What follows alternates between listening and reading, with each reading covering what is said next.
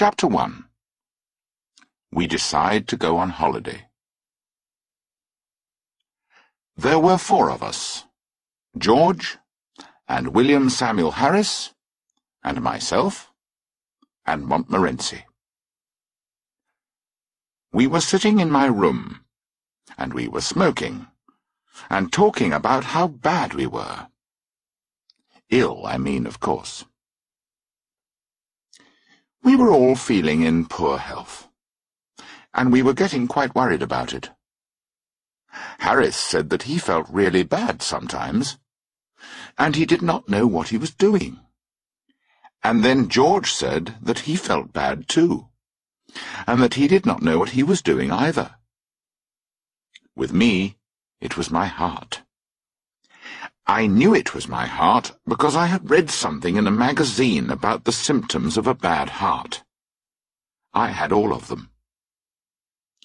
It is a most extraordinary thing, but every time I read about an illness, I realize that I have it too, and that my symptoms are very bad. In fact, my health has always been a worry. I remember one day I had a little health problem, and I went to the British Museum library to read about it. I took the book off the library shelf and I began to read.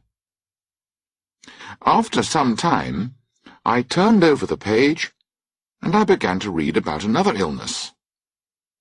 I don't remember the name of the illness, but I know it was something really terrible. I read about half a page, and then I knew that I had that disease too. I sat there for a time, cold with horror.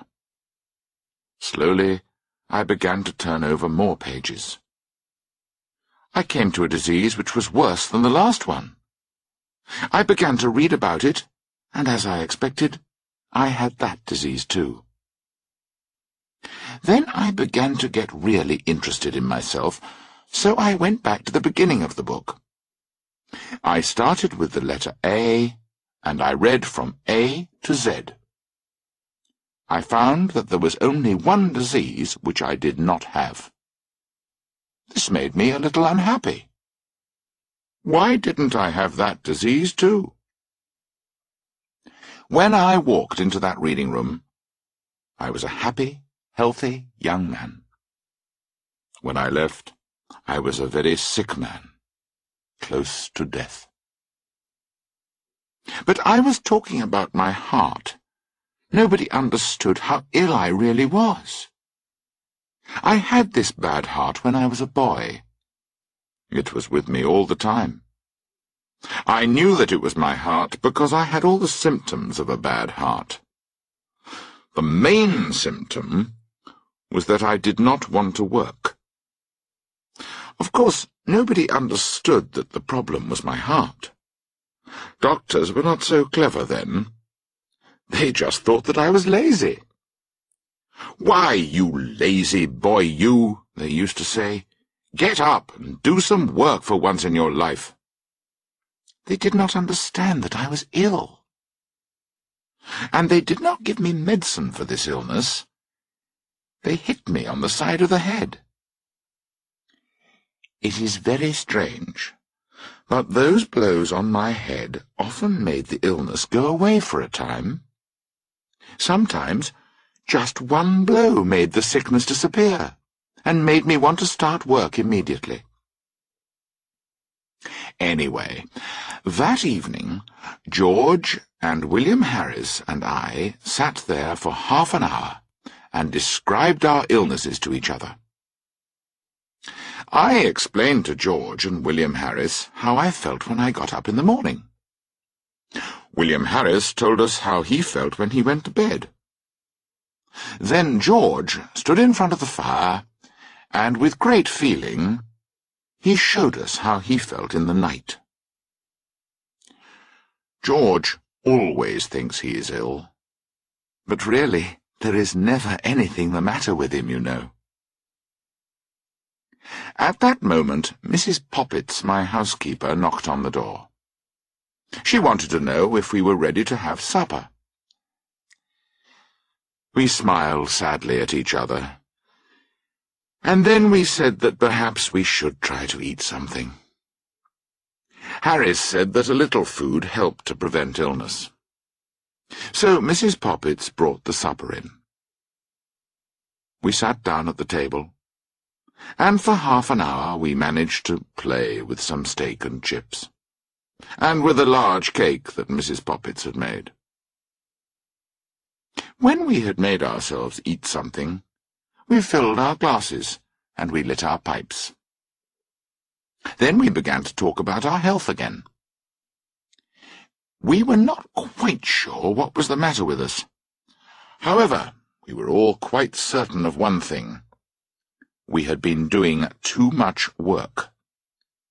"We need a rest," Harris said. "A rest and a change," George added. I agreed with George, and I said that perhaps we could go to the country. We could find a nice, quiet place, and we could sit in the warm summer sun. We could go somewhere peaceful, far away from other people. Harris said that he thought that would be awful. He added that he had been to a place like that once. Everyone went to bed at 8 o'clock, and he had to walk for an hour to buy cigarettes and a newspaper. "No," Harris said. "If you want a rest and a change, then the sea is best." I said that this was a terrible idea. A sea trip is fine if you are going for a month or two, but not for a week. I know what it is like. You start out on Monday, and you think that you are going to enjoy yourself. You wave goodbye happily to your friends. You walk up and down on the ship like Captain Cook, Sir Francis Drake, or Christopher Columbus. On Tuesday, you wish that you had not come. On Wednesday, Thursday, and Friday, you wish that you were dead. On Saturday, you are able to drink something. You begin to smile a little at the kind people who ask you how you are. On Sunday, you start to walk again, and you eat a little. And on Monday morning, as you stand and wait to get off the ship, you begin to enjoy yourself. I remember that a friend of mine once took a short sea trip from London to Liverpool for his health. He bought a return ticket, but when he got to Liverpool, he sold it, and he came back by train. So I was against the sea trip. Not for myself, you understand. I am never seasick. But I was afraid for George. George said he would be fine. In fact, he said he would quite like it, but he thought that Harris and I would both be ill. Harris said he was never seasick. In fact, he had often tried to be ill, but he had not succeeded. It is very strange, but when you are on land, you never meet anybody who has ever been seasick. So George said, "Well, let's go up the river then." He added, "We'll have fresh air on the river. The hard work on the boat will make us hungry, so we'll enjoy our food. We'll sleep well, too." Harris replied, "Well, you never have any trouble sleeping anyway. In fact, you're always going to sleep." But in the end, Harris agreed that it was a good idea. I thought that it was a good idea, too. The only one who did not like the idea was Montmorency. "It's different for me," his face said. "You like it, but I don't. There's nothing for me to do. I don't smoke. I don't like looking at the trees and the flowers. And when I'm asleep, you'll play about with the boat and I'll fall over the side." Montmorency's idea of a good time is to collect together all the most awful dogs he can find, and then go round the town looking for other awful dogs to fight. But we were 3-1, so we decided to go anyway. Chapter 2. We start to make plans. We pulled out the maps, and we discussed plans. We decided to start on the following Saturday. Harris and I would go down to Kingston in the morning and take the boat up to Chertsey. But George could not leave the city until the afternoon. George goes to sleep at a bank from 10 o'clock until 4 o'clock from Monday to Friday. On Saturday, they wake him up and put him out onto the street at 2 o'clock. So George was going to meet us at Chertsey. The next question was where to sleep at night. George and I did not want to sleep in hotels at night. We wanted to sleep outside. How beautiful, we said, in the country, by the river, with the birds, the flowers, and the trees all around us. I can imagine it easily. At the end of the day, night comes, and the world is peaceful and calm. Our little boat moves silently into some quiet little corner on the river. There we put up our tent, and we cook and eat our simple supper. Then we fill our pipes, and we sit and talk quietly. Sometimes we stop for a moment or two, and we listen to the water as it plays gently against the boat. The silver moon shines down on us, and our heads are full of beautiful thoughts. We sit in silence for a time. We do not want to speak. Then we laugh quietly, put away our pipes, say good night, and go to bed. The peaceful sound of the water against the boat sends us to sleep, and we dream. We dream that the world is young again. "And what about when it rains?" Harris said. He was right. When it rains, you do not enjoy living in tents. I thought about it again. It is evening. You are very wet. There is a lot of water in the boat, and everything in it is wet too. You find a place on the river bank which is not as wet as other places. You get out of the boat, pull out the tent, and 2 of you try to put it up. Because it is wet, it is very heavy, and then it falls on top of you. You cannot get it off your head, and you get angry. All the time it is raining heavily. It is difficult to put up a tent in good weather. In wet weather it is almost impossible. The other man does not help you. He starts to play about. You get your side of the tent up and begin to tie the ropes to the ground. Just then, he pulls the tent from his side, and he destroys all your hard work. "Here! What do you think you're doing?" you call out. "What are you doing, you mean?" he answers angrily. "Don't pull it! You've got it all wrong, you stupid man!" you cry. "No, I haven't!" he shouts. "Let your side go!" "I tell you, you're wrong!" you scream, and you wish you could get to him to hit him. You pull your side of the tent hard, and pull out all the ropes on his side. "Ah, the stupid fool," you hear him say to himself. And then, suddenly, he gives a violent pull, and your side comes out too. Slowly, you start to go round to his side to tell him what you think of him. At the same time, he begins to come round the other way to tell you what he feels. And you follow each other round and round, and you shout at each other until the tent falls down. And there you are. You stand and look at each other across the tent. At the same time, you both call out, "There you are! What did I tell you?"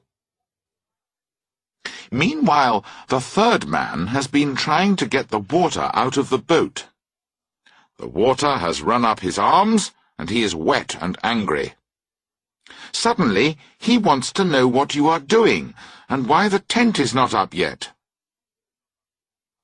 When, at last, the tent is up, you carry the things out of the boat. Supper is mostly rainwater. Rainwater bread, rainwater soup. Happily, you have something strong to drink. This brings back your interest in life until it is time to go to bed. There you dream that a very large animal has suddenly sat down on you. You wake up, and you understand that something terrible has happened. At first, you think that the world has ended.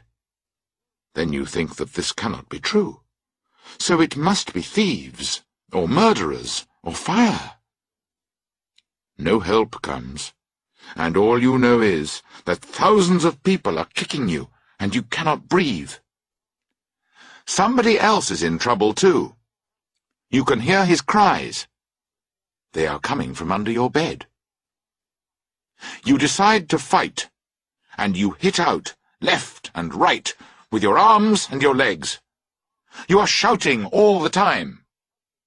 At last, you find your head in the fresh air.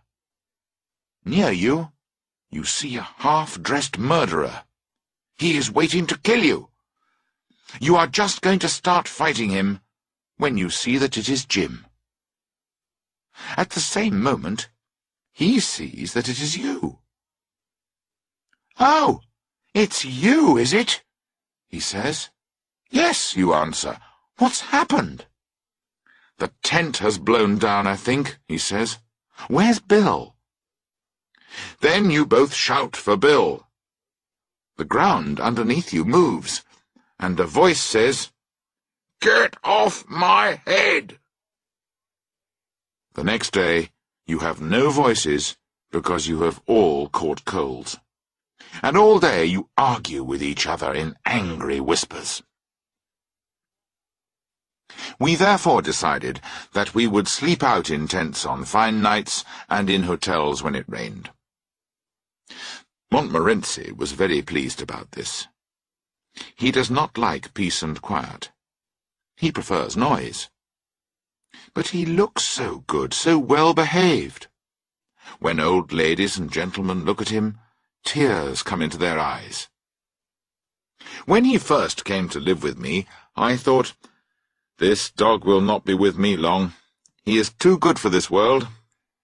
But by the end of the year, he had killed 12 chickens, which I had to pay for. I had pulled him out of 114 street fights. A woman had brought me a dead cat and had called me a murderer. Then I changed my ideas about Montmorency. We had decided where to sleep, so now we had to discuss what to take with us. We began to argue about this, so we agreed that we had done enough for one night. Chapter 3. We decide what to take. The following evening, we discussed what we wanted to take with us. Harris said, "Now, get me a piece of paper, Jay, and write everything down. George, you get a pencil, and I'll make the list." That's Harris. He tells everybody what to do, and they do all the work. I remember that my Uncle Podger was like Harris. Everybody in the house had to help when Uncle Podger did a job. When they bought a picture once, Aunt Podger asked, "Now, where shall we put this?" "Oh, I'll do it. Don't worry about it. I'll do it all myself," he said. And then he took off his coat to begin. He sent one of the girls out to buy some nails, and then he sent one of the boys to tell her how big the nails ought to be. "Now, Bill, you go and get my hammer," he shouted, "and bring me a ruler, Tom. And Jim, I need a ladder. And a kitchen chair, too. Maria, you stay here to hold the light. And Tom, come here. You can give me the picture." Then he lifted the picture up, and he dropped it. He tried to catch the glass, and he cut himself. He looked for something to put round his finger, and he could not find anything. So he danced round the house, and he shouted at everybody. Half an hour later, the finger had been tied up, they had bought new glass, and everything was ready. Uncle Podger tried again. Everybody stood round him. They were all ready to help. 2 people held the chair, a 3rd helped him to get on it, a 4th gave him a nail, and a 5th passed him the hammer. He took the nail, and he dropped it. "There," he said sadly, "now the nail's gone." So everybody got down on the ground to look for it. At last we found the nail. But then he lost the hammer. "Where's the hammer? What did I do with the hammer? There are 7 of you there, and you don't know where the hammer is?" We found the hammer for him. But then he lost the place on the wall where he was going to put the picture. So each one of us had to get up on the chair and look for the place. And each one of us thought that it was a different place. Then Uncle Podger tried again himself. This time he fell off the chair onto the piano. His head and his body hit the piano at the same time. The music was beautiful, but Uncle Podger's words were not. Aunt Maria was not pleased. She said that she did not want the children to listen to those terrible words. She added calmly, "The next time that you are going to put a picture on the wall, please tell me. Then I can arrange to go and spend a week with my mother." Uncle Podger got up and tried again. And at midnight, the picture was on the wall.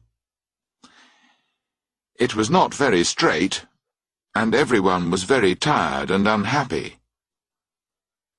Uncle Podger looked at the picture proudly and said, "You see, it was only a little job." Harris is like that. So I told him that George would write down the list, and I would do the work. He could get the pencil and the paper. The first list was too long, so we started again. "Now," George said, "we don't want to take a tent. We can put a cover over the boat at night. It will be like a little house, lovely and warm and comfortable. It's much easier than a tent." Then we made a list of all the clothes we needed. George told us that he knew all about this kind of thing, and we believed him. We discovered later that this was not true. Next, we talked about the food. "First, breakfast," George began. "We need eggs, cold meat, tea, bread and butter, of course. And for dinner, we can take cold chicken legs, tomatoes, cold meat, fruit, cakes, chocolate. We can drink water." Then he added, "And we can take a bottle of whiskey, too. For when we are sick, you know." We did not wish to talk about being sick, but later we were glad we had taken the whiskey. So we made our list, and it was a long one. Chapter 4. We Pack. The next day, which was Friday, we collected all these things together. In the evening, we met to pack. We got a big suitcase for the clothes. There were 2 large baskets with lids for the food and for the pans and things to cook with. We moved the table over to the window. Then we put everything in the middle of the floor. After we had done that, we sat there and we looked at it. I said that I would pack. I think that I am very good at packing. It is one of the things that I do best. So I told the others that I would organize it. They agreed to this idea too quickly. That was rather strange. George lit his pipe and sat back in the armchair. Harris put his feet on the table and lit a cigarette. This was not, of course, what I had expected. When I said that I would organize it, I meant that I would tell them what to do. Then I would sit and watch them do it. However, I said nothing, and I started to pack the clothes. It took much longer than I had expected, but in the end it was finished. I sat on the suitcase and closed it. George and Harris watched me with great interest. "Aren't you going to put the boots in?" Harris asked. I looked round and saw the boots. Why did Harris wait until I had closed the suitcase? George laughed quietly. I opened the suitcase, and I put the boots in. It was not easy. And just as I was going to close the suitcase again, an awful idea came to me. Had I packed my toothbrush? Of course, I had to look for it, and of course I could not find it. I had to take everything out again. I found George's toothbrush. I found Harris's toothbrush, but I could not find mine. In the end, I found it inside a boot. I packed everything again. When I had finished, George asked if the soap was in the suitcase. I said I did not care about the soap. I threw down the lid of the suitcase, and I closed it again. Then I found my cigarettes were inside it. I finished the suitcase at 10:05, and the food was still not packed. Harris said, "We have to start the holiday in 12 hours. Perhaps George and I had better do the rest of the packing." I agreed, and I sat down. They began quite happily. I said nothing. I only waited. I looked at all the plates and cups and bottles and tomatoes and cakes, etc. I felt that it was soon going to get exciting. It did. They started by breaking a cup. That was just to show you what they could do and to get you interested. Then Harris packed a pan on top of a tomato, and, well, they had to pick out the tomato with a teaspoon. And then it was George's turn, and he stepped on the butter. I did not say anything, but I got up and went over to the table and watched them. This annoyed them more than anything, and it made them worried and excited. They stepped on things, and they put things behind them, and then they could not find them when they wanted them. They packed soft things at the bottom of the basket, and then put heavy things on top of them. Then it got worse. After George got the butter off his shoe, they tried to put it in the teapot. At first, they could not get it in. Then, when they did get it in, they decided that the teapot was the wrong place. But they could not get the butter out again. However, in the end, they did manage to get it out, and they put it down on a chair. Harris sat on it, and when he stood up, the butter stuck to his trousers. Then they looked for the butter all over the room. In the end, George got behind Harris, and he saw it. "There it is!" he cried. Where? Harris asked, and he turned round quickly.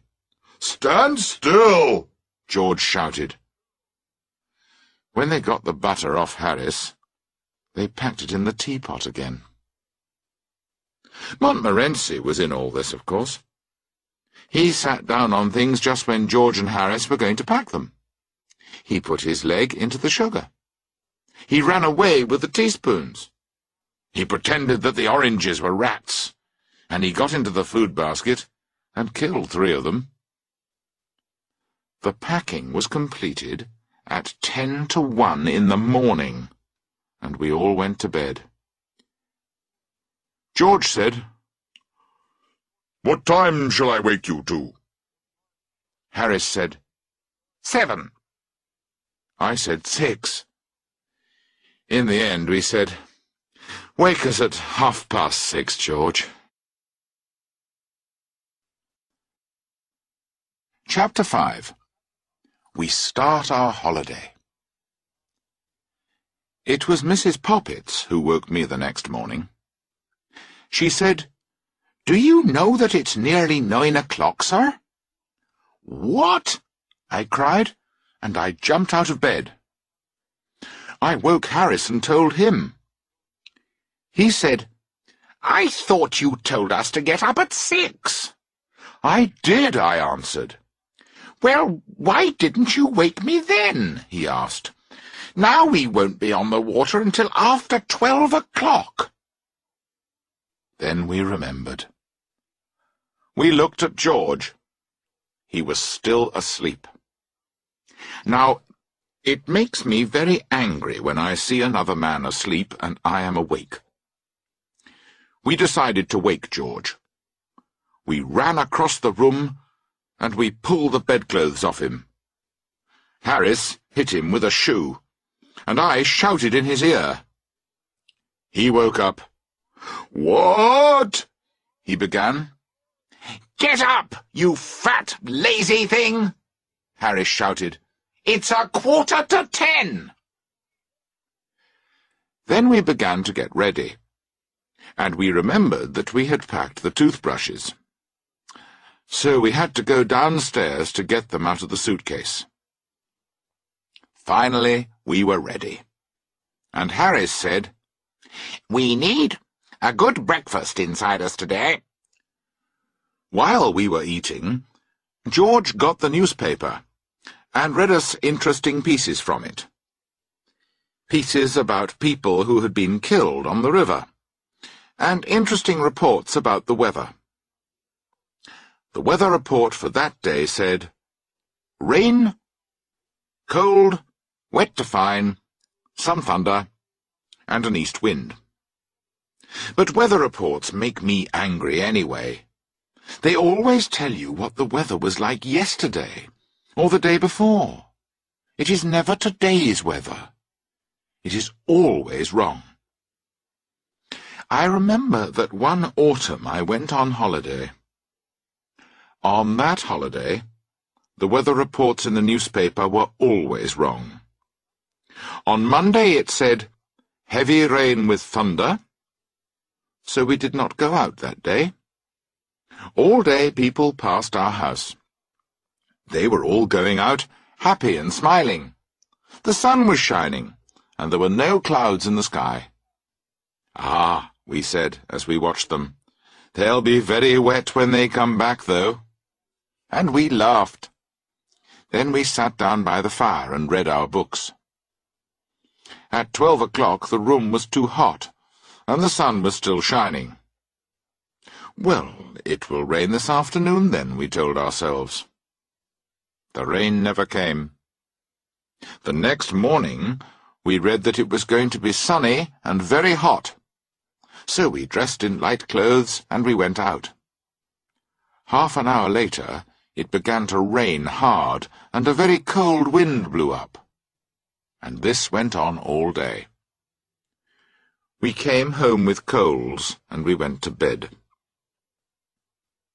But on the morning of our holiday, it was bright and sunny, and George could not make us unhappy.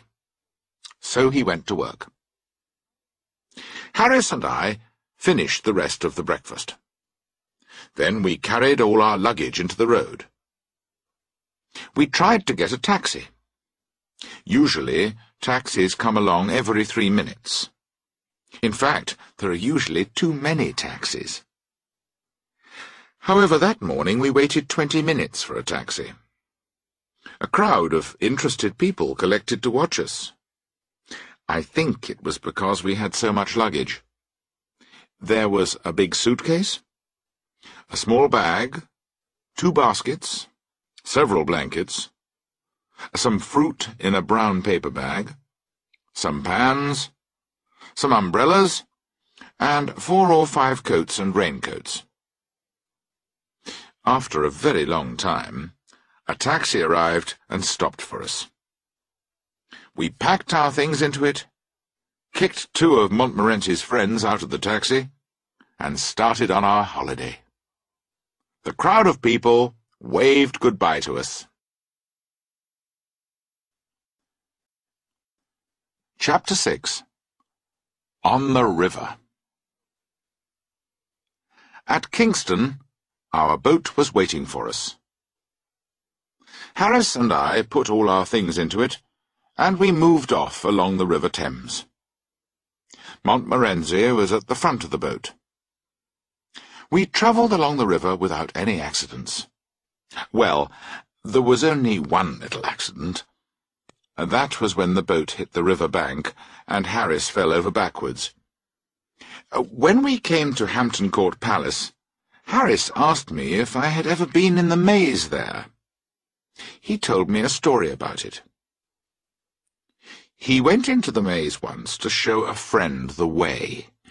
He had studied a map of the maze, and so he knew it was very easy to get out of it again.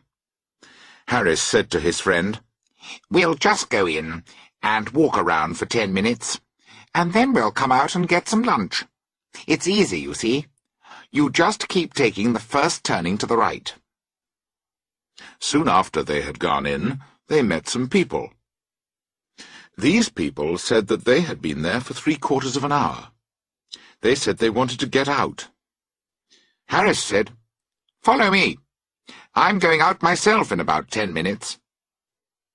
The people all said that Harris was very kind, and they began to follow him. As they were going along, they collected other people who wanted to get out. In the end, all the people in the maze were following Harris. There were about 20 of them. Some of them had thought that they were never going to see their friends and their families again. One woman was carrying a baby. She held on to Harris's arm because she did not want to lose him. Harris continued to turn to the right, but it seemed to be a long way. At last, Harris's friend said to him, "This must be a very big maze." "One of the biggest in Europe," Harris answered. "Yes, it must be," his friend continued, "because we've walked about 3 kilometers already." Harris began to think that it was rather strange, but he went on. After some time, they came to a piece of cake on the ground. Harris's friend said that they had passed the piece of cake earlier. Harris replied, "No, impossible." The woman with the baby said, "No, I took it from the baby, and I threw it there myself. It was just before we met you. In fact, I wish I never had met you," she added.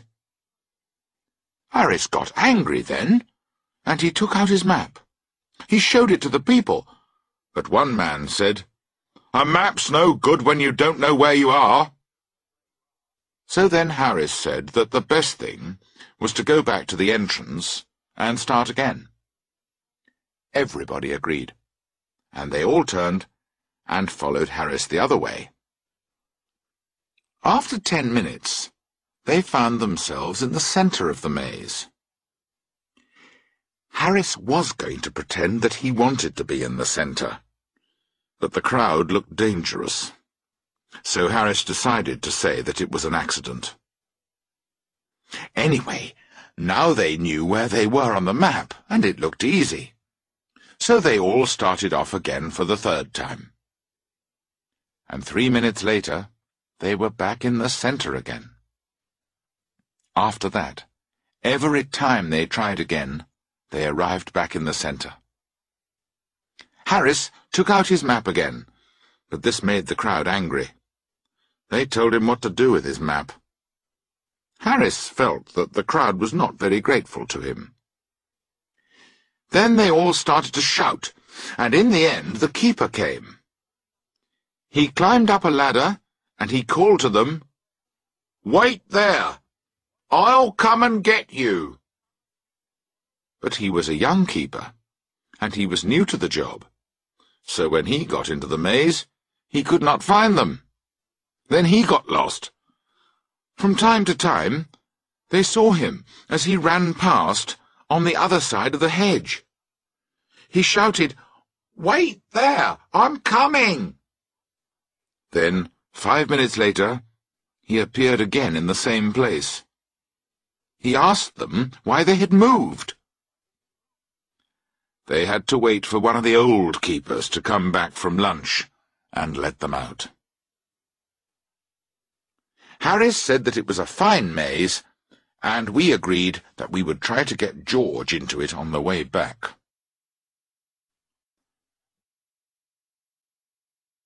Chapter 7. Harris Gets Angry. Harris told me about the maze as we were passing through Molesey Lock. Our boat was the only one in the lock that day. Usually it is very busy. On Sundays, when the weather is fine, there are boats everywhere. Everybody comes down to the river. They wear brightly coloured clothes, and the river is full of colour. Yellow, and blue, and orange, and green, and white, and red, and pink. At Hampton, Harris wanted to get out and have a look at the church there, but I refused to stop. I have never liked visiting churches, but Harris loves them. He said, "I've looked forward to visiting Hampton Church ever since we decided to make this trip." He added, "I only came on the trip because I thought we were going there." I reminded him about George. I said, "We've got to get the boat up to Shepperton by 5 o'clock to meet him." Then Harris got angry with George. "Why does George have to play around all day? Why has he left us with this big, heavy boat to tow up and down the river? Why couldn't George come and do some work? Why didn't he take a day's holiday and come down with us? The bank! Ha! What good is he at the bank?" He stopped for a moment, and then he continued. "I never see him doing any work there. He sits behind a bit of glass all day, and he pretends to do something. What's the good of a man behind a bit of glass? I have to work. Why can't George work? What does he do at the bank? What good are banks anyway? They take all your money, and then when you write out a cheque, they send it back. They say you've spent all your money. What's the good of that? If George was here, we could go to see that church. Anyway, I don't believe he's at the bank. He's playing about somewhere. That's what he's doing, and we've got to do all the work. I'm going to get out and have a drink." I told him that there were no pubs nearby, and then he started shouting about the river. "What good is the river? We'll all die of thirst. No pubs! It's better to let Harris go on shouting when he gets angry. Then he gets tired, and he's quiet afterwards. I reminded him that we had water in the boat. Then he started shouting about water.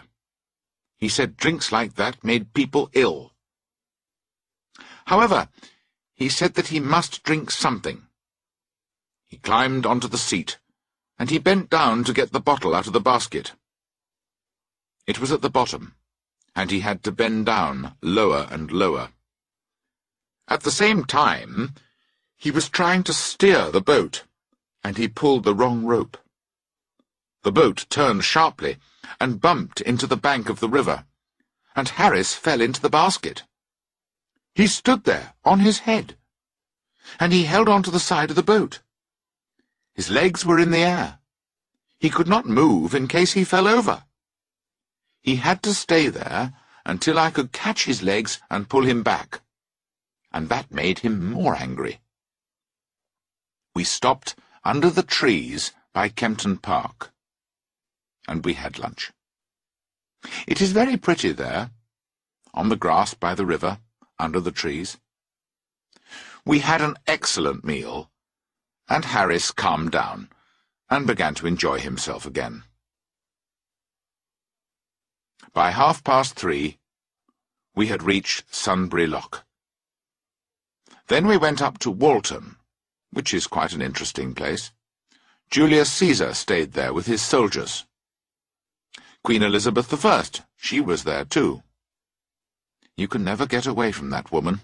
She was everywhere. Next we came to Halliford and Shepperton. There is an old church at Shepperton, and I was worried in case Harris wanted to go and visit it. I saw him looking towards it as we came near, but I moved the boat quickly, and Harris's cap fell into the water. We had to get it back, of course. Luckily, he was very angry with me, and so he forgot about his church. As we came up to the lock at Weybridge, we saw something brightly coloured on one of the lock gates. When we looked closer, we saw that it was George. Montmorency started to bark madly. I shouted, and Harris called out wildly. George waved his cap and yelled back to us. The lock-keeper ran out, because he thought someone had fallen in the water. He seemed annoyed when he saw that no one had fallen in. Chapter 8. George starts work. We decided that now George was there, he was going to do some work. He did not want to work, of course. "I've had a bad day at the bank," he explained. Harris, who is sometimes a little cruel, said, "Ah, and now you're going to have a bad time on the river for a change. A change is good for you. Come on, get out of the boat and tow." George could not refuse, really, but he did say, "Perhaps it would be better if I stayed in the boat and prepared the meal. You two can tow the boat." Then he added, "It's very difficult to prepare a meal, and you both look tired." Our only reply was to give him the rope. So he started walking, and he pulled the boat behind him. Sometimes people forget that they are towing a boat, and later George told us a story about this. George had once seen a man and a young lady who were walking by the side of the river. They were pulling a rope behind them, and they were talking to each other. They did not notice that there was no boat on the end of the rope. Of course, they probably had a boat on the end of the rope when they started out, but it had disappeared. The two young people were not worried about this. They had their rope. They did not seem to care that there was no boat. George was going to call out to tell them about it. But just then he had an idea. He took hold of the rope and he tied it to his own boat. Then he and his 3 fat, heavy friends sat in the back of their boat and lit their pipes. And that young man and young woman towed George and his friends up to Marlow. It was when they reached the lock that they looked back. Suddenly they understood that they had been towing the wrong boat. George said, "I've never seen anyone look as sad as those 2 young people then." The young man was a bit annoyed. In fact, he was probably going to say something angry to George and his friends. But just then, the young woman cried wildly, "Oh, Henry, then where's Aunt Mary?" "Did they ever get the old lady back?" Harris asked. George replied that he did not know. But the most exciting thing of all is to let girls tow your boat. Let me tell you about it. First of all, you need 3 girls. You always need 3 girls to tow a boat. 2 of them hold the rope, and the other one runs here and there and laughs all the time. They usually begin by tying themselves up in the rope. They get it round their legs, and then they have to sit down to untie it. Next they get it round their necks. When they finally get it right, they always start by running. They pull the boat much too fast. After a few minutes, they are tired, and so they stop suddenly. They all sit down on the grass and they start to laugh. Meanwhile, your boat goes out into the middle of the river and it starts to turn round. Then they stand up and are surprised. "Oh, look," they say, "the boat's gone into the middle of the river." After this, they pull you along quite well for a time. Then one of them decides to stop for something else. So the boat runs aground in shallow water near the river bank. You jump up, and you push the boat off into deep water. You shout to them, "Don't stop!" "Yes, what's the matter?" they shout back. "Don't stop!" you cry loudly. "Don't what?" "Don't stop! Go on! Go on!" "Go back, Emily, and see what they want," one of them says. And Emily comes back and asks, "What is it? Is anything wrong?" "No," you shout. "It's all right, but go on! Don't stop!" "Why not?" "Because we can't steer the boat if you stop." "Why not?" "You must keep the boat moving." "Oh, all right. I'll tell them. Are we doing everything else all right?" "Oh, yes, very nicely, but don't stop." "I see. Oh, give me my hat, please. It's over there." You find her hat, and you give it to her. But then another girl comes. She thinks she will have her hat too. And then they take Mary's hat for her. Mary does not want it, so they bring it back. Then they want a comb. It is about 20 minutes before they start again. Then at the next corner they see a cow. You have to stop and leave the boat to chase the cow away. Anyway, this time it was George who towed us on to Penton Hook. There we discussed the important question of where to spend the night. We had decided to sleep on the boat. Therefore we could stay there, or we could go on past Staines. In the end, we decided to continue to Runnymede. Later, we all wished we had stopped at Penton Hook. Chapter 9. Our first night on the boat. After some time, Harris and I began to think that Bell Weir Lock had disappeared. "Perhaps someone has taken it away," we said. George had towed the boat as far as Staines, and we had towed it from there. It seemed to get heavier and heavier. We began to think that we were right and that someone had moved the lock. But finally, at 7:30, we reached it and got through it. By now, we just wanted to eat and to go to bed. So we stopped before we reached Magna Carta Island. It was quite a pretty place, and we tied our boat to a big tree. We were looking forward to having something to eat then, but George said, "No, it's better to put the cover on the boat first, before it gets too dark. All our work will be finished then. We'll be able to sit down and enjoy our meal." None of us had realized that it would be so difficult to fix the cover.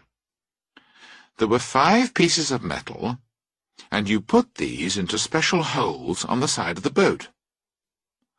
The pieces of metal were half circles, and when you had put them into the holes, you just had to pull the cover over them. We thought it would probably take about 10 minutes. We were wrong.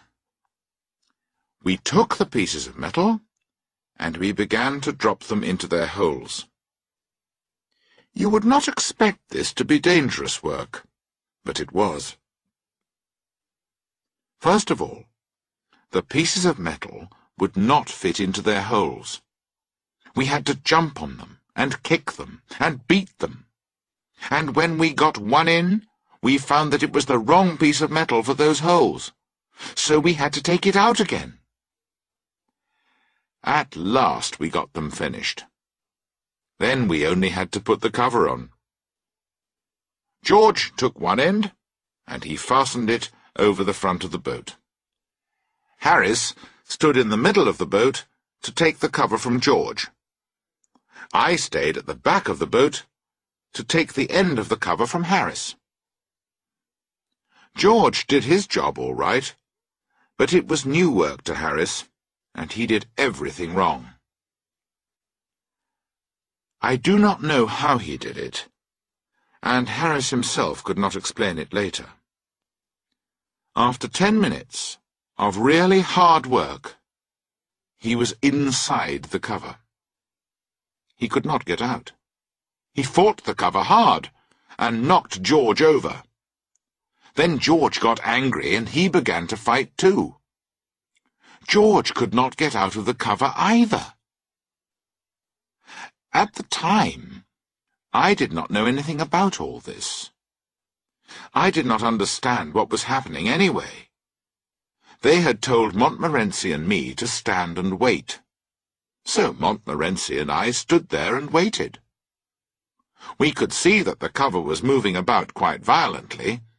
However, we thought that it was all necessary for the job. We did nothing because they had told us to wait. We also heard many bad words coming from under the cover. Montmorency and I decided that this was because the job was very difficult. We waited for some time, but everything seemed to get worse. Finally, George's head appeared over the side of the boat. It said, "We can't breathe under here. Why don't you help us, you great stupid thing?" So I went and helped them. Harris's face was nearly black, so I was just in time. It took another half an hour after that to fix the cover. And then we started to prepare supper. We needed some hot water to make tea, so we put the water on the stove at the front of the boat, and we went to the back. We pretended that we were not interested in the water at all. We wanted it to think that we did not care if it got hot or not. We began to get the other things out. That is the only way to get hot water on the river. If the water knows that you are waiting for it, it will never get hot. You have to go away and begin your meal without it. You must not look at it. Then you will soon hear it making a lot of noise because it wants to be made into tea. It is also a good idea to talk very loudly to each other. You must say that you do not want any tea, that you do not need any tea, and that you are not going to have any tea. You get very near the water, and you shout, "I don't want any tea, do you, George?" And George shouts back, "Oh no, I don't like tea, we'll have milk." This makes the water very angry, and it gets hot very fast. We did this, and when everything else was ready, the tea was ready too. Then we sat down to have supper. We really wanted that supper. We needed that supper. And for 35 minutes, nobody on the boat spoke. After supper, we sat and smiled at each other. We smiled at Montmorency too. We loved everybody. We sat back, we lit our pipes, and we began to talk. George told us about something very funny that happened to his father once. When he was young, George's father was travelling with a friend. One night, they stopped at a little hotel. They spent the evening there with some other young men.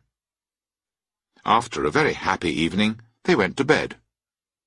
It was late, and by that time they, George's father and George's father's friend, were feeling quite happy themselves. Anyway, they were going to sleep in the same room, but in different beds. When they got into the room, they dropped their light, which went out. So they had to undress and get into bed in the dark. They thought they were getting into separate beds. However, because they could not see, they both got into the same one. One of them got in with his head at the top of the bed. The other one got in on the other side of the bed. He lay with his feet by the first one's head. Nobody spoke for a moment. Then George's father said, "Joe?" "What's the matter, Tom?" Joe replied from the other end of the bed. "Why, there's a man in my bed," George's father said. "His feet are here, next to me." "Well, that's very strange, Tom," Joe answered, "but there's a man in my bed, too." "What are you going to do?" George's father asked. "Well, I'm going to throw him out," Joe replied. "So am I," George's father said bravely. There was a short fight, and then there were 2 heavy bangs on the floor. After a moment or two, a rather sad voice said, "I say, Tom." "Yes?" "How have you got on?" "Well, to tell the truth, my man's thrown me out." "My man's thrown me out too. I say, this isn't a very good hotel, is it?" At the end of George's story, Harris asked, "What was the name of the hotel?" "The Riverside," George replied. "Why?" "Ah, it isn't the same hotel, then," Harris answered. "What do you mean?" George asked. "Well, it's strange," Harris said, "but the same thing happened to my father once. I've often heard him tell the story." After that, we went to bed. But I slept very badly. Chapter 10. Our First Morning. I woke up at 6 o'clock the next morning, and I found that George was awake too. We both tried to go to sleep again, but we could not. This was because we did not need to get up early. We could sleep for another 2 or 3 hours, but we both felt we would die if we tried to sleep for another 5 minutes. George said that the same thing had happened to him a few months before. He told me a story about it. At that time, George had rooms in the house of a lady called Mrs. Gippings. One evening, his watch stopped at 8:15. He did not realize this then. When he went to bed, he took off his watch, and he did not look at it. This happened in the winter, so it was dark in the mornings anyway. When George woke up, he looked at his watch. It was 8:15. "Good heavens!" George cried. "I have to be at the bank by 9 o'clock." And he threw down the watch and jumped out of bed. He had a cold bath and he dressed. Then he ran and looked at his watch. It had started to go again, and it was 9:20. George took his watch and ran downstairs. The dining room was dark and silent. There was no fire, no breakfast. George was very angry with Mrs. G. He decided to tell her this later in the evening. Then he caught hold of his coat, his hat, and his umbrella, and ran to the front door.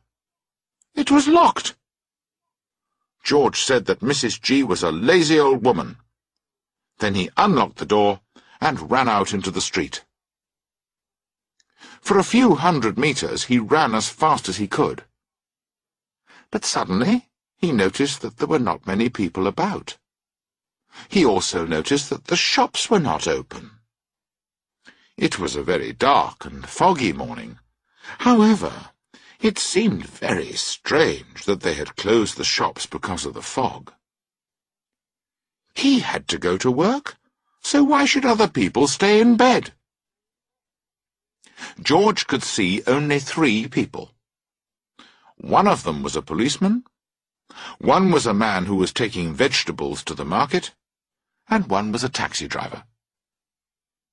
George looked at his watch. It was 9:05. For a moment, he stood there without moving. He wondered if he was dreaming. He felt his wrist, and bent down and felt his legs. Then, with his watch in his hand, he went up to the policeman. "What time is it, please?" he asked the policeman. "What's the time?" the policeman repeated. "Well, listen." Just then, George heard a clock. 1, 2, 3. "But that's only 3 times," George said when it had finished. "Well, how many times do you want?" the policeman replied. "Why, 9, of course," George said, and he held out his watch to the policeman. "Do you know where you live?" the policeman asked. George thought for a minute, and then he told the policeman the address. "Well, I think you should go back there quietly," the policeman continued, "and take your watch with you." So George went back. At first, he thought he would go to bed again. However, he did not like the idea of having to get up again later. So he decided to go to sleep in the armchair. But he could not get to sleep. He tried to read, but that was no good either. Finally, he put on his coat again, and he went out for a walk. He felt very lonely and miserable. He met policemen who looked at him strangely. They followed him about. He began to feel that he really had done something wrong. He started to hide in dark corners whenever he saw a policeman. Of course, then the policeman wanted to know what he was doing. George said, "Nothing. I'm just going for a walk." But they did not believe him. In the end, 2 policemen went back to the house with him. They wanted to know if he really did live there. They watched him go in with his key. Then they stood on the opposite side of the road and they watched the house. When he got in, he thought, "I'll light the fire, and then I'll make some breakfast." But he made a lot of noise, and he was afraid that Mrs. Gippings would wake up. She would hear the noise and think that he was a burglar. Then she would open the window and shout, "Help! Police!" The 2 policemen would come and arrest George and take him away. So he stopped trying to prepare breakfast, and he put on his coat. Then he sat in the armchair, and he waited for Mrs. Gippings. She came down at 7:30. George said that since then he had never got up too early again. When George had finished his story, we decided to wake up Harris. It was hard work. In the end, we had to use quite a sharp piece of metal. Harris sat up suddenly then. Montmorency had been asleep on Harris's chest, and he went flying across the boat. After that, we pulled up the cover, and we put our heads over the side of the boat. We looked down at the water. The night before, we had decided to get up early. We would throw off the cover, and we would jump into the water with shouts of happiness. Then we would enjoy a long swim. But now that morning had come, it did not seem to be a very good idea.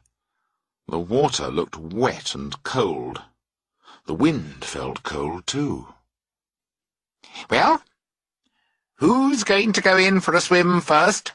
Harris said finally. Nobody hurried to be the first one. George put his head back inside the boat. Montmorency barked with horror at the idea. Harris said it would be difficult to climb back into the boat again from the water. Then he went back into the boat to look for his trousers. I did not want to give up the idea absolutely. I decided to go down to the edge of the river and then splash some water over myself.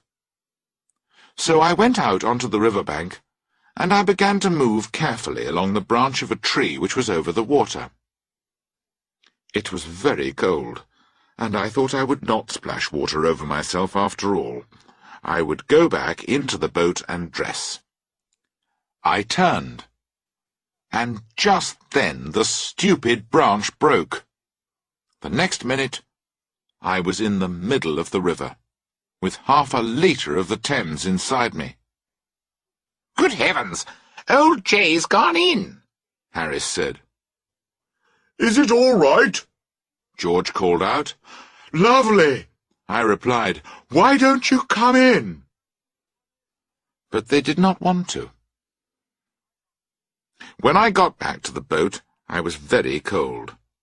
I wanted to put on my shirt as quickly as possible. By accident, I dropped it into the water. This made me very angry, but George started to laugh. "I can't see anything to laugh at," I told George. He just went on laughing. In fact, I never saw a man laugh so much. In the end, I became really angry with him. I told him what I thought about him. He laughed more loudly. And then, just as I was getting the shirt back out of the water, I noticed that it was not my shirt. So I began to laugh too. I looked at George, who was laughing so much. Then I looked at the wet shirt, and I laughed more and more. Because I was laughing so much, I dropped the shirt in the water again. "Aren't you going to get it out?"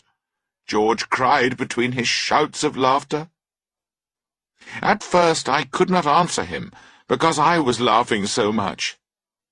In the end I managed to say, "It isn't my shirt.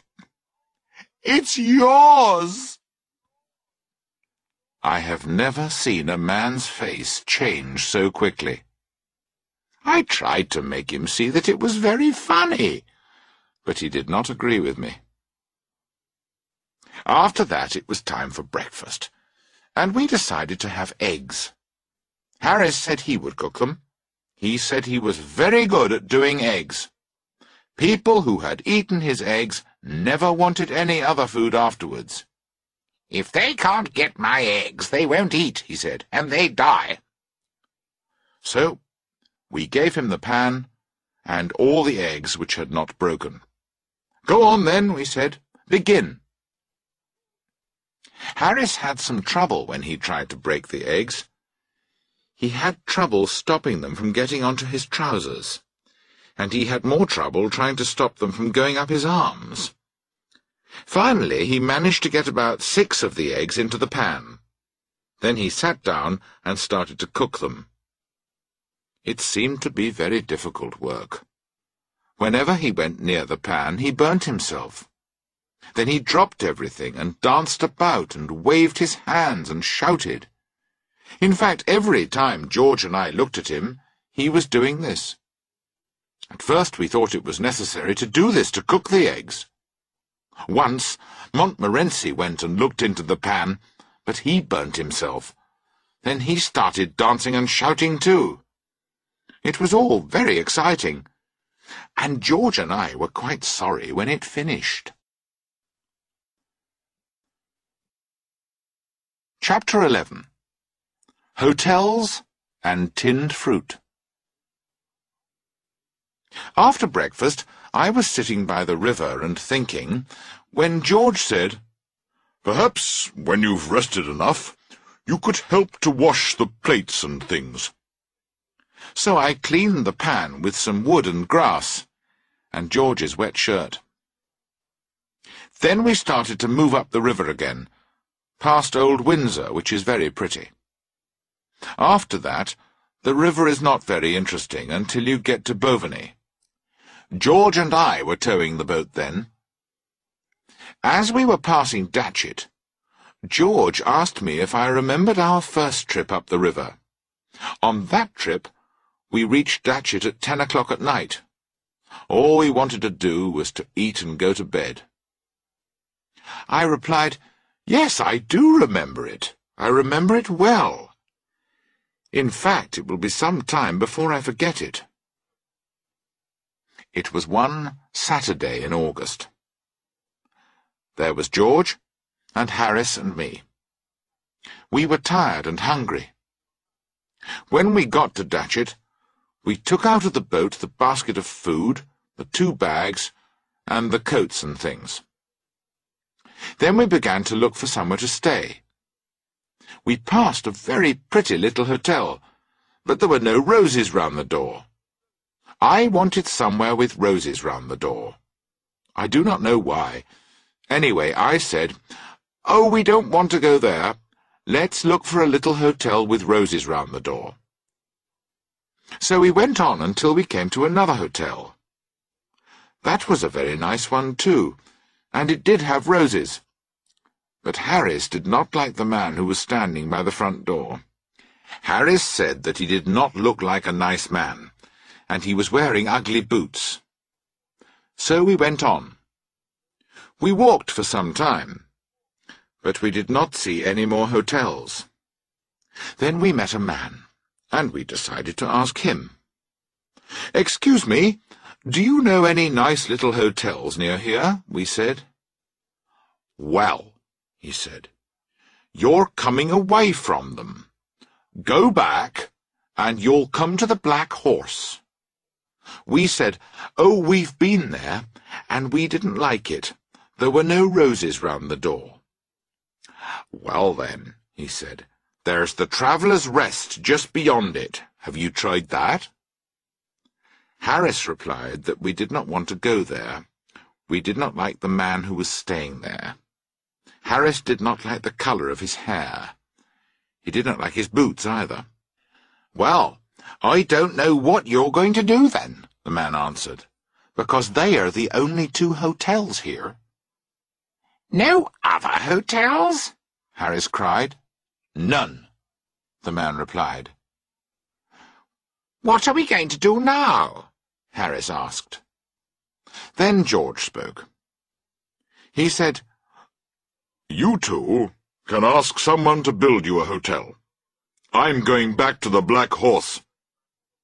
So we went back to the Black Horse. "Good evening," the man at the desk said. "Oh, good evening," George answered. "We want 3 beds, please." "I'm sorry, sir," the man replied, "but we haven't got 3 beds. "Oh, well, it doesn't matter. 2 beds, then. 2 of us can sleep in 1 bed, can't we?" George continued. He looked at Harris and me. Harris said, "Oh, yes." He thought that George and I could sleep in 1 bed very easily. "I'm very sorry, sir," the man repeated. "We haven't got any beds. We've already got 3 men in 1 bed." We picked up our things, and we went over to the Traveller's Rest. It was a pretty little place. I said I thought it was better than the other hotel. Harris said it would be all right. We would not look at the man with red hair and ugly boots. The people at the Traveller's Rest did not wait to hear what we wanted. The lady at the desk said she had already sent away 14 people. There was no room of any kind. We asked her if she knew somewhere we could spend the night. She said there was a little house along the road. We did not wait. We picked up the basket, the bags and the coats, and we ran along the road. The people there laughed at us. There were only 3 beds in the house, and there were 7 men there already. Someone said, "Why don't you try the little shop next to the Black Horse?" So we went back along the road, but there were no beds at the little shop. However, there was an old lady in the shop. She said she had a friend who had some rooms. She added that she would take us there. The old woman walked very slowly, and it took us 20 minutes to get to her friend's house. During the walk, she told us about all the pains she had in her back. When we got there were already some people in her friend's rooms. From there we went to number 27. Number 27 was full. They sent us to number 32, and number 32 was full. Then we went back along the road. Suddenly, Harris sat down on the basket. He said he was not going to move. He added that it seemed to be nice and quiet there, and he said that he would like to die there. Just then, a little boy came past. "Do you know any old people that we can frighten, so that they will give us their beds?" we asked him. "No, I don't," the boy answered. But he added that his mother would give us a room. And that was where we spent the night, in 2 very short beds. After that, we were never quite so difficult about hotels. On our present trip, though, nothing exciting happened. We continued slowly on our way, and we stopped for lunch near Monkey Island. We decided to have cold meat for lunch. Then after that, George brought out a tin of fruit. We love tinned fruit, all 3 of us. We looked at the picture on the tin. We thought about the fruit. We imagined the taste of it. We smiled at each other, and Harris got out a spoon. Then we looked for the tin opener. We took everything out of the big basket. We took everything out of the bags. There was no tin opener. We pulled up the boards at the bottom of the boat. We put everything out on the grass by the river, and we shook everything. There was no tin opener. Then Harris tried to open the tin with a little knife, and he cut himself badly. George tried with some scissors. The scissors flew up and nearly hit him in the eye. I tried to make a hole in the tin with the sharp end of a piece of metal, but I missed. As a result, I fell in the water, and the tin flew away and broke a cup. Then we all got angry. We took that tin, and we put it on the grass by the river. Harris went into a field and got a big sharp stone. I got a long, thick piece of wood. George held the tin, and Harris put the sharp end of his stone against the top of it. I took the piece of wood and held it high in the air. Then I brought it down as hard as I could. It was George's hat that saved his life that day. He keeps that hat now. On a winter evening, when men are telling stories about the dangers they have known, George brings out his hat. He shows it to his friends. Then he tells the story again, and he adds more details to it each time.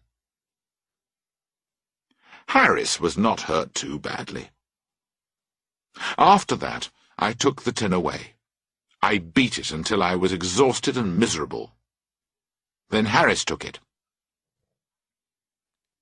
We beat it until it was long and thin. We beat it until it was square.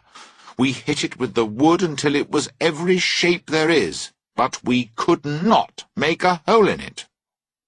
Then George tried, and he knocked it into a shape which was strange and terrible and ugly. It frightened him, and he threw away the piece of wood. Then the three of us sat round that tin on the grass, and we looked at it. There was one big line across the top of the tin that looked like a mouth. It seemed to be laughing at us, and this made us very angry.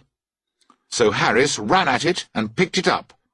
He threw it as hard as he could into the middle of the river. As it went down into the water, we shouted awful things at it. Then we got into the boat, and we left that place, and did not stop until we reached Maidenhead. We went through Maidenhead quickly, but after that we travelled along more slowly. We stopped for tea just before we got to Cookham. By the time we got through the loch it was evening. It was a bit windy, and someone had made a mistake because the wind was behind us. That does not usually happen.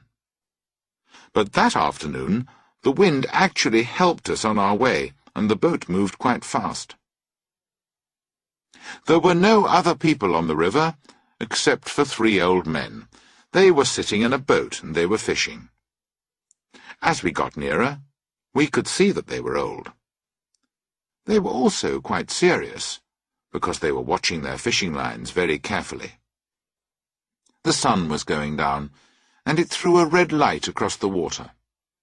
It was very beautiful, and we felt that we were sailing into some strange land. We did not sail into some strange land.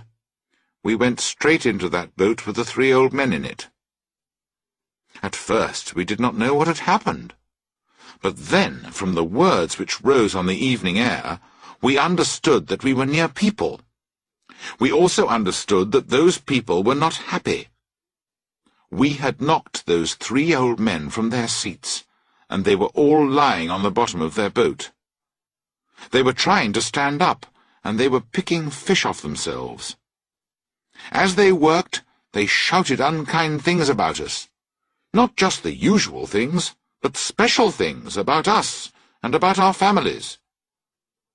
Harris called out, "You ought to be pleased that something so exciting has happened to you." He added that he was very unhappy to hear men of their age use those bad words. But the 3 old men did not seem to agree with Harris. At Marlow, we left the boat near the bridge, and we went to spend the night in a hotel. Chapter 12. Montmorency and the Cat. On Monday morning, we got up quite early, and we went to swim before breakfast. On the way back, Montmorency behaved very stupidly. The only thing that Montmorency and I disagree about is cats. I like cats. Montmorency does not. When I meet a cat, I say hello to it. Then I bend down, and I stroke it gently, behind the ears and along the side of its head. The cat likes this. It puts its tail up and it pushes itself against my legs. And there is love and peace. When Montmorency meets a cat, everybody knows about it, and a lot of bad words are used. I do not really blame Montmorency. Usually I just hit him or throw stones at him, because dogs are like that. They hate cats. But that morning, Montmorency wished that he had not argued with a cat. As we were coming back from the river, a cat ran out from one of the houses, and it began to walk across the road. Montmorency saw the cat, gave a shout of real happiness, and ran after it. It was a big black cat. I have never seen a bigger cat. It had lost half its tail and one of its ears, but it looked calm and happy. Montmorency ran at that cat as fast as he could, but the cat did not hurry. It did not seem to understand that its life was in danger. It walked on quietly until the enemy was near it. Then it turned and sat down in the middle of the road. It looked at Montmorency in a quiet way, and it seemed to say, "Yes, you want me?" Montmorency is quite a brave dog, but there was something in the way the cat looked at him. It frightened him. He stopped suddenly, and he looked at the cat. They did not speak, of course, but it was easy to imagine their conversation. The cat. "Can I do anything for you?" Montmorency. No. No, thanks." The cat. "Do please tell me if there is something you want, won't you?" Montmorency, who moves backwards down the road. "Oh, no. Not at all. Certainly. I'm afraid I've made a mistake. I thought I knew you. I'm sorry." The cat. "Not at all. Are you quite sure you don't want anything now?" Montmorency, who continues to move back. "Not at all, thanks. Not at all. Very kind of you. Good morning." The cat. "Good morning." Then the cat stood up and continued along the road. Montmorency, with his tail between his legs, walked behind us. He hoped that nobody would notice him. Now, if you say "cats" to Montmorency, he looks up at you, and his eyes beg you, "No, please." After this, we did our shopping, went back to the boat, and moved off along the river again. However, at Hambledon Lock we found that we had no water. So we went to ask the lock-keeper for some. George spoke for us. He said, "Oh, please, could you give us a little water?" "Of course," the old man replied. "Just take what you want and leave the rest." "Oh, thank you very much," George said, and he looked round. "But where is it?" "It's where it always is, my boy," the lock-keeper answered. "It's behind you." George looked round again. "I can't see it," he said. "Why? Where are your eyes?" the man said, and he turned George towards the river. "Oh!" George cried. "But we can't drink the river, you know." No, but you can drink some of it," the old man replied. "That's what I've drunk for 15 years. We got some water from another house. After we had got our water, we went on towards Wargrave, but before we got there we stopped for lunch. We were sitting in a field near the river, and we were just going to start eating. Harris was preparing the food, and George and I were waiting with our plates. "Have you got a spoon?" Harris asked. "I need a spoon." The basket was behind us, and George and I both turned to get a spoon. It took about 5 seconds. When we looked back again, Harris and the food had gone. It was an open field, and there were no trees.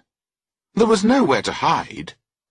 He had not fallen in the river, because we were between him and the water. George and I looked round. Then we looked at each other. Harris had gone, disappeared. Sadly, we looked again at the place where Harris and the food had been. And then, to our horror, we saw Harris's head, and only his head, in the grass. The face was very red and very angry. George was the first to speak. "Say something," he cried. "Are you alive or dead? Where is the rest of you?" "Oh, don't be so stupid," Harris's head said. "It's your fault. You made me sit there. You did it to annoy me. Here, take the food." And from the middle of the grass the food appeared. And then Harris came out dirty and wet. Harris had not known that he had been sitting on the edge of a hole. The grass had hidden it. Then suddenly he had fallen backwards into it. He said he had not known what was happening to him. He thought at first that it was the end of the world. Harris still believes that George and I planned it. Chapter 13. Harris and the Swans. After lunch, we moved on to Wargrave and Shiplake, and then to Sonning. We got out of the boat there, and we walked about for an hour or more. It was too late then to go on past Reading, so we decided to go back to one of the Shiplake Islands. We would spend the night there. When we had tied the boat up by one of the islands, it was still early. George said it would be a good idea to have a really excellent supper. He said we could use all kinds of things, and all the bits of food we had left. We could make it really interesting, and we could put everything into one big pan together. George said he would show us how to do it. We liked this idea, so George collected wood to make a fire. Harris and I started to prepare the potatoes. This became a very big job. We began quite happily. However, by the time we had finished our first potato, we were feeling very miserable. There was almost no potato left. George came and looked at it. "Oh, that's no good. You've done it wrong. Do it like this," he said. We worked very hard for 25 minutes. At the end of that time, we had done 4 potatoes. We refused to continue. George said it was stupid to have only 4 potatoes, so we washed about 6 more. Then we put them in the pan without doing anything else to them. We also put in some carrots and other vegetables. But George looked at it, and he said there was not enough.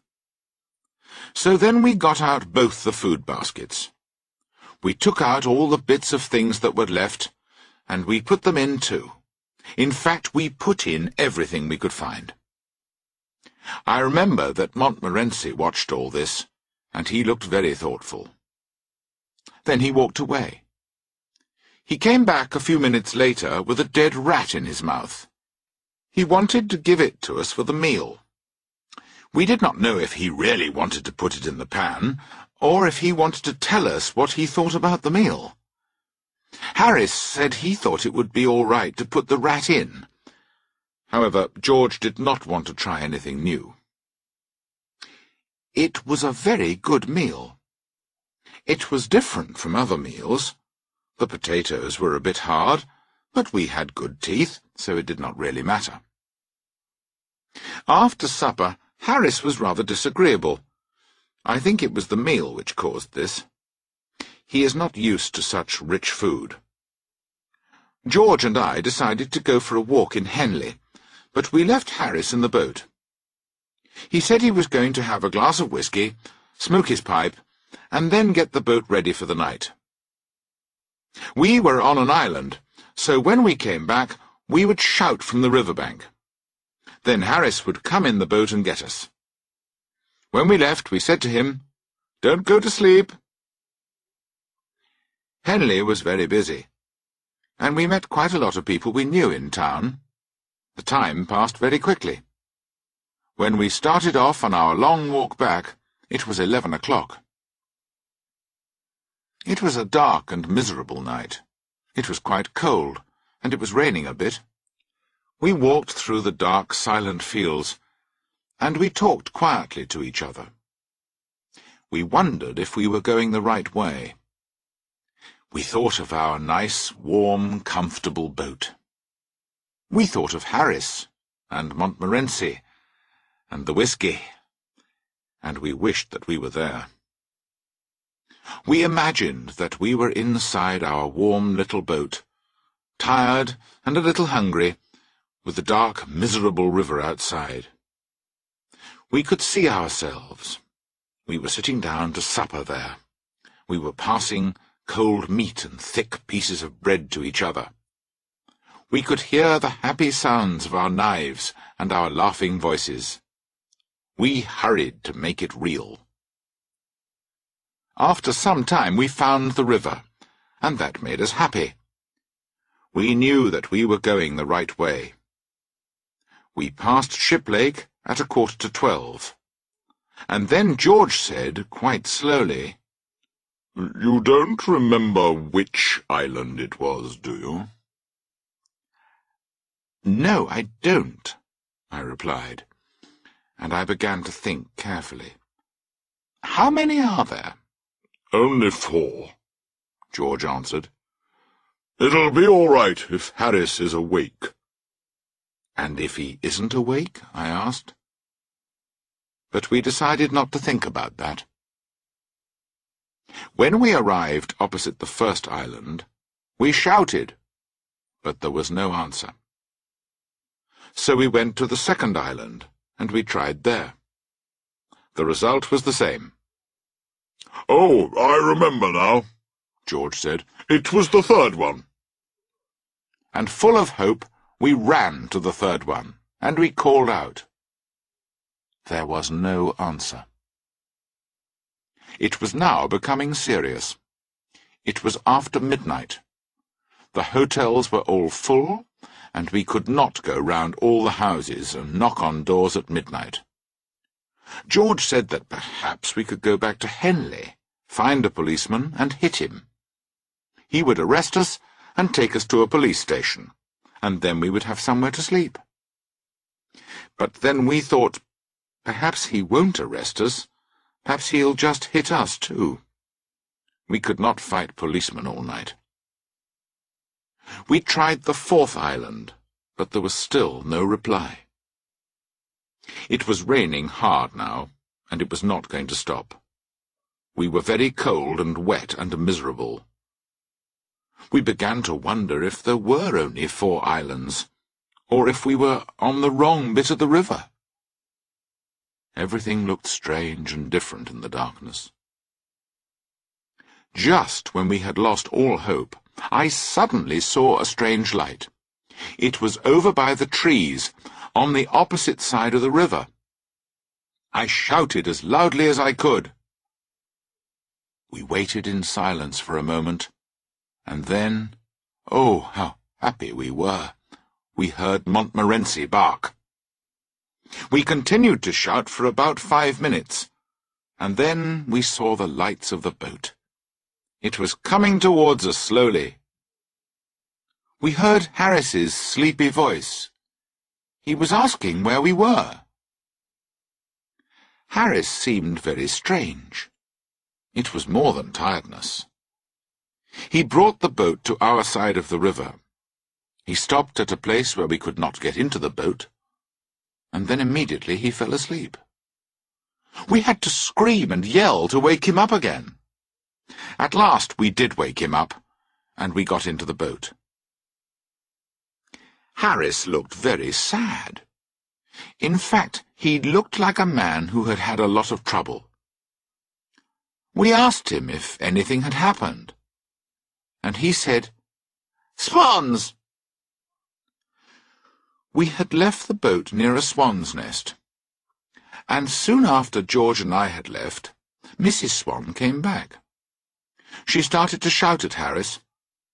However, Harris managed to chase her away, and she went to fetch her husband.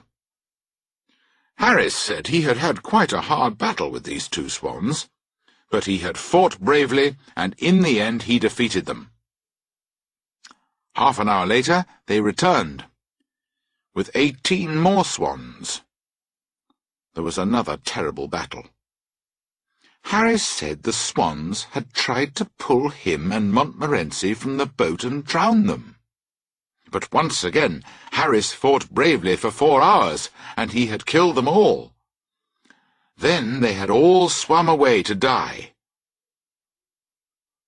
"How many swans did you say there were?" George asked. 32, Harris replied sleepily. "You said 18 before," George said. "No, I didn't," Harris answered. "I said 12. Do you think I can't count?" We never discovered what had really happened. We asked Harris about it the next morning, but he said, "What swans?" and he seemed to think that George and I had been dreaming. Oh, how wonderful it was to be in the boat again. We ate a very good supper, and then we thought we would have some whiskey. But we could not find it. We asked Harris what he had done with it, but he did not seem to understand. The expression on Montmorency's face told us that he knew something, but he said nothing. I slept well that night, although Harris did wake me up 10 times or more. He was looking for his clothes. He seemed to be worrying about his clothes all night. Twice he made George and me get up because he wanted to see if we were lying on his trousers. George got quite angry the second time. "Whatever do you want your trousers for? It's the middle of the night," he cried. "Why don't you lie down and go to sleep?"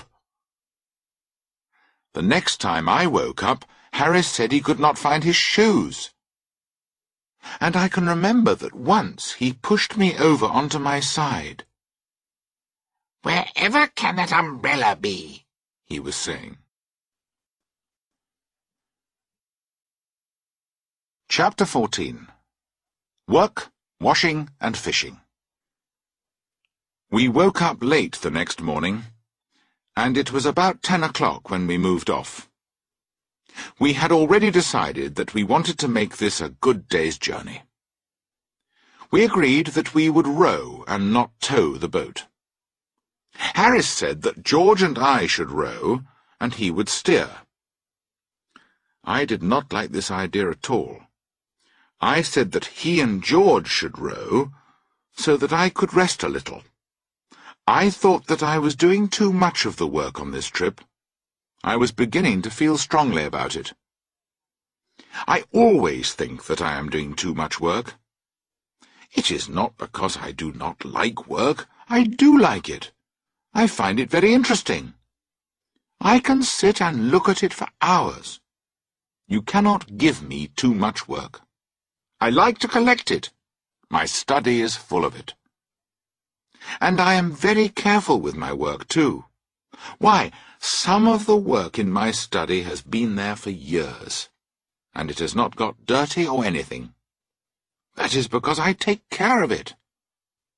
However, although I love work, I do not want to take other people's work from them. But I get it without asking for it, and this worries me. George says that I should not worry about it. In fact, he thinks that perhaps I should have more work. However, I expect he only says that to make me feel better. In a boat, I have noticed that each person thinks that he is doing all the work. Harris's idea was that both George and I had let him do all the work. George said that Harris never did anything except eat and sleep. He, George, had done all the work. He said that he had never met such lazy people as Harris and me. That amused Harris. George? Work? He laughed. If George worked for half an hour, it would kill him. Have you ever seen George work? He added, and he turned to me. I agreed with Harris that I had never seen George work. Well, how can you know? George answered Harris. You're always asleep. Have you ever seen Harris awake, except at meal times? George asked me. I had to tell the truth and agree with George. Harris had done very little work in the boat. Oh, come on! I've done more than old Jay anyway, Harris replied. Well, it would be difficult to do less, George added. Oh, him! He thinks he's a passenger and doesn't need to work, Harris said. And that was how grateful they were to me, after I had brought them and their old boat all the way up from Kingston, after I had organized everything for them, and after I had taken care of them. Finally, we decided that Harris and George would row until we got past Reading, and then I would tow the boat from there. We reached Reading at about 11 o'clock. We did not stay long, though, because the river is dirty there. However, after that it becomes very beautiful. Goring on the left and Streatley on the right are both very pretty places. Earlier we had decided to go on to Wallingford that day, but the river was lovely at Streatley. We left our boat at the bridge, and we went into the village. We had lunch at a little pub, and Montmorency enjoyed that. We stayed at Streatley for 2 days, and we took our clothes to be washed. We had tried to wash them ourselves in the river, and George had told us what to do. This was not a success. Before we washed them, they were very, very dirty, but we could just wear them. After we had washed them, they were worse than before. However, the river between Reading and Henley was cleaner, because we had taken all the dirt from it, and we had washed it into our clothes. The woman who washed them at Streatley made us pay 3 times the usual price. We paid her, and did not say a word about the cost.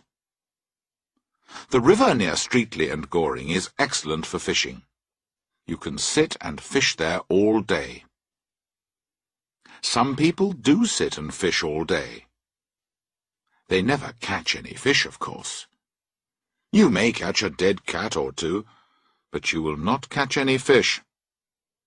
When you go for a walk by the river, the fish come and stand half out of the water with their mouths open for bread. And if you go swimming, they all come and stare at you and get in your way, but you cannot catch them. On the second evening, George and I and Montmorency, I do not know where Harris was, went for a walk to Wallingford. On the way back to the boat, we stopped at a little pub by the river. We went in and sat down. There was an old man there. He was smoking a pipe, and we began to talk to him. He told us that it had been a fine day today, and we told him that it had been a fine day yesterday. Then we all told each other that we thought it would be a fine day tomorrow. We told him that we were on holiday on the river, and that we were going to leave the next day. Then we stopped talking for a few minutes, and we began to look round the room. We noticed a glass case on the wall. In it there was a very big fish. The old man saw that we were looking at this fish. "Ah," he said, "that's a big fish, isn't it?" "Yes, it is," I replied. "Yes, the old man continued. "It was 16 years ago. I caught him just by the bridge." "Did you really?" George asked. "Yes," the man answered. "They told me he was in the river. I said I'd catch him, and I did. You don't see many fish as big as that one now. Well, good night then." And he went out. After that, we could not take our eyes off the fish. It really was a fine fish. We were still looking at it when another man came in. He had a glass of beer in his hand, and he also looked at the fish. "That's a fine big fish, isn't it?" George said to him. "Ah, yes," the man replied. He drank some of his beer, and then he added, "Perhaps you weren't here when it was caught." "No," we said, and we explained that we did not live there. We said that we were only there on holiday. "Ah, well," the man went on, "it was nearly 5 years ago that I caught that fish." "Oh, did you catch it then?" I asked. "Yes," he replied. "I caught him by the lock. Well, good night to you." 5 minutes later, a third man came in and described how he had caught the fish early one morning. He left, and another man came in and sat down by the window. Nobody spoke for some time. Then George turned to the man and said, "Excuse me, I hope you don't mind, but my friend and I, who are only on holiday here, would like to ask you a question. Could you tell us how you caught that fish?" "Who told you that I caught that fish?" he asked. We said that nobody had told us. We just felt that he was the man who had caught it. "Well, that's very strange," he answered with a little laugh. "You're right. I did catch it." And he went on to tell us how he had done it, and that it had taken him half an hour to land it. When he left, the landlord came in to talk to us. We told him the different stories we had heard about his fish. He was very amused, and we all laughed about it. And then he told us the real story of the fish. He said that he had caught it himself years ago when he was a boy. It was a lovely sunny afternoon, and instead of going to school, he went fishing. That was when he caught the fish. Everyone thought he was very clever. Even his teacher thought he had done well and did not punish him. He had to go out of the room just then, and we turned to look at the fish again. George became very excited about it, and he climbed up onto a chair to see it better. And then George fell, and he caught hold of the glass case to save himself. It came down, with George and the chair on top of it. "Is the fish all right?" I cried. "I hope so," George said. He stood up carefully and looked round. But the fish was lying on the floor, in 1,000 pieces. It was not a real fish. Chapter 15. On to Oxford. We left Streatley early the next morning. We were going to Culham, and we wanted to spend the night there. Between Streatley and Wallingford, the river is not very interesting. Then from Cleeve, there is quite a long piece of the river which has no locks. Most people are pleased about this, because it makes everything much easier. But I quite like locks myself. I remember that George and I nearly had an accident in a lock once. It was a lovely day, and there were a lot of boats in the lock. Someone was taking a photograph of us all, and the photographer was hoping to sell the picture to the people in the lock. I did not see the photographer at first, but suddenly George started to brush his trousers, and he fixed his hair and put on his hat. Then he sat down with a kind but sad expression on his face, and he tried to hide his feet. My first idea was that he had seen a girl that he knew, and I looked round to see who it was. Everybody in the lock had stopped moving, and they all had fixed expressions on their faces. All the girls were smiling prettily, and all the men were trying to look brave and handsome. Then I saw the photographer, and at once I understood. I wondered if I would be in time. Our boat was the first one in the lock, so I must look nice for the man's photograph. So I turned round quickly and stood in the front of the boat. I arranged my hair carefully, and I tried to make myself look strong and interesting. We stood and waited for the important moment when the man would actually take the photograph. Just then, someone behind me called out, "Hi! Look at your nose!" I could not turn round to see whose nose it was, but I had a quick look at George's nose. It seemed to be all right. I tried to look at my own nose, and that seemed to be all right too. "Look at your nose, you stupid fool!" the voice cried again, more loudly this time. And then another voice called, "Push your nose out! You two with the dog!" We could not turn round because the man was just going to take the photograph. Was it us they were calling to? What was the matter with our noses? Why did they want us to push them out? But now everybody in the lock started shouting, and a very loud, deep voice from the back called, "Look at your boat! You, in the red and black caps! If you don't do something quickly, there'll be 2 dead bodies in that photograph." We looked then, and we saw that the nose of our boat was caught in the wooden gate at the front of the lock. The water was rising, and our boat was beginning to turn over.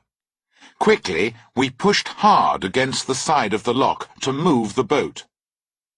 The boat did move, and George and I fell over on our backs. We did not come out well in that photograph, because the man took it just as we fell over. We had expressions of, "Where am I, and what's happened?" on our faces, and we were waving our feet about wildly. In fact, our feet nearly filled the photograph. You could not see much else. Nobody bought the photographs. They said they did not want photographs of our feet.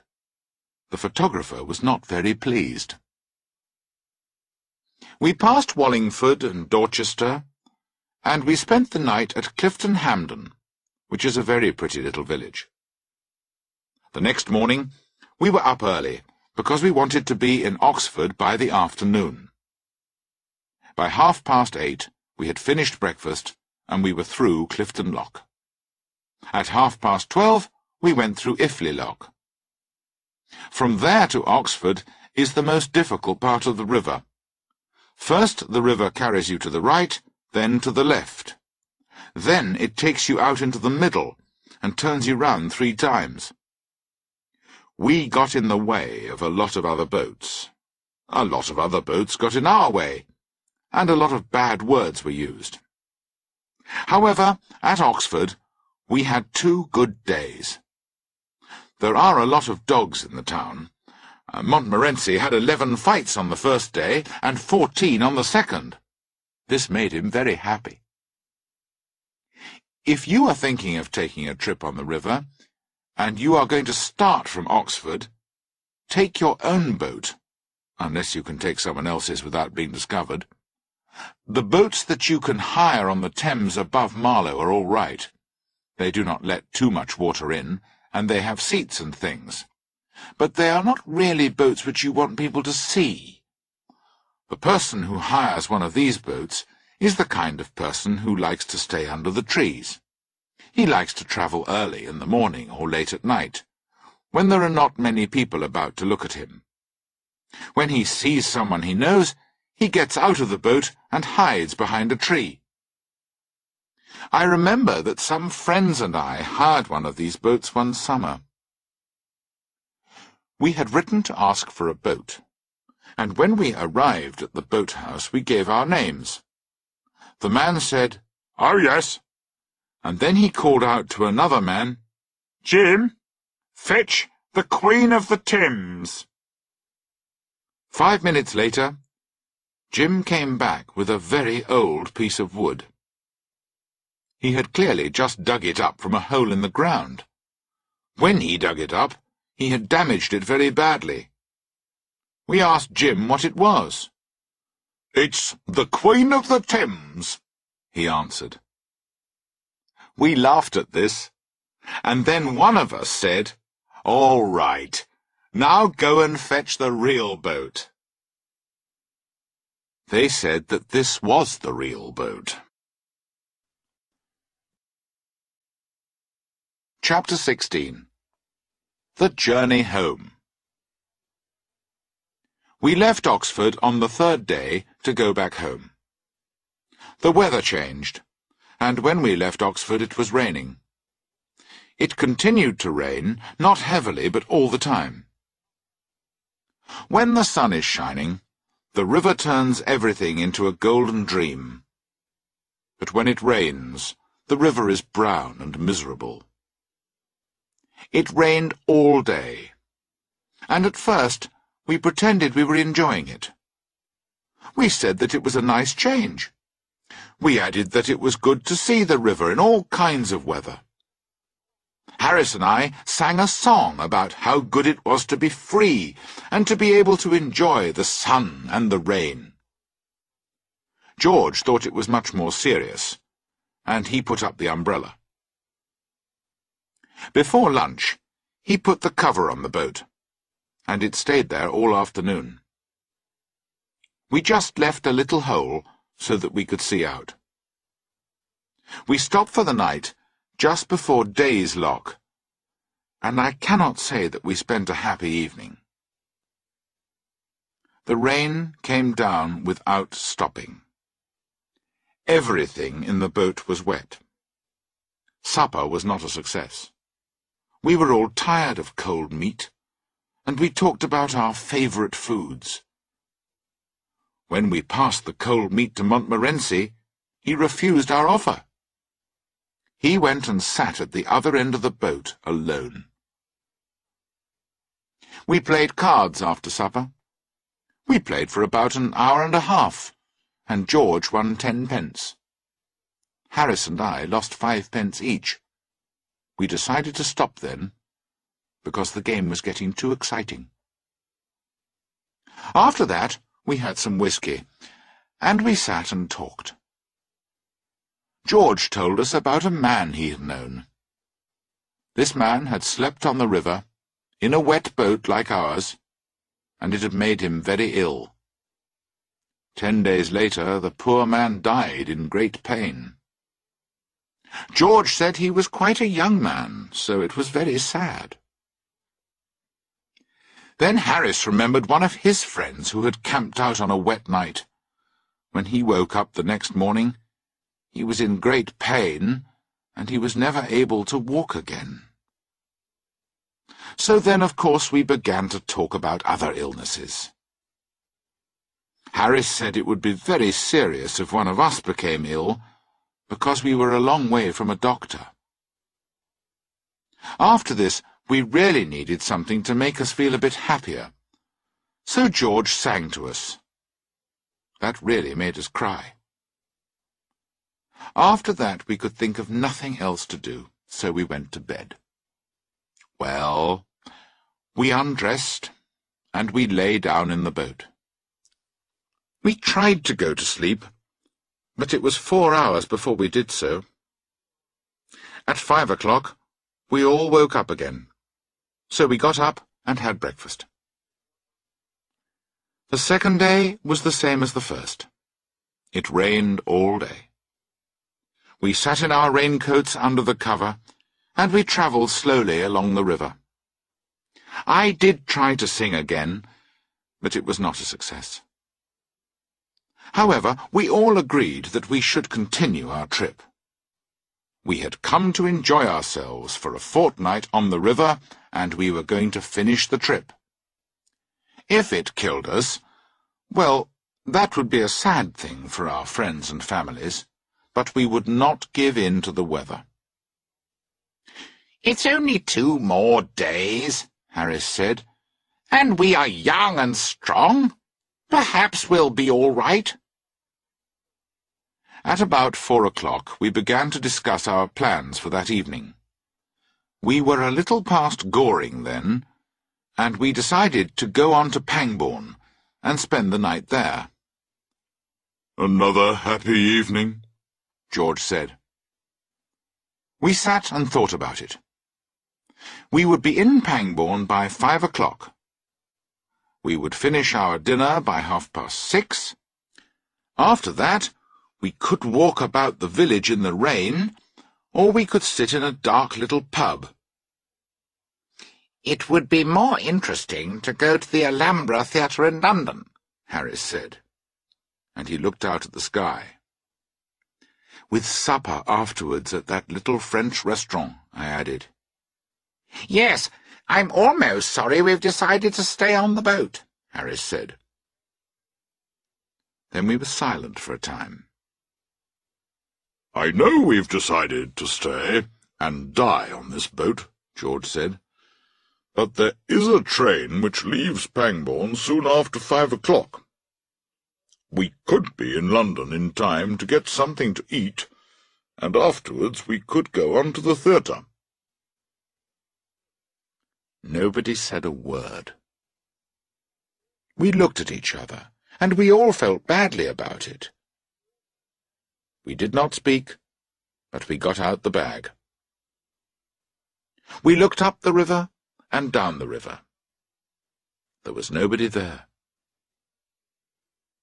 20 minutes later, 3 figures and an ashamed dog quietly left the nearest boathouse and went towards the station.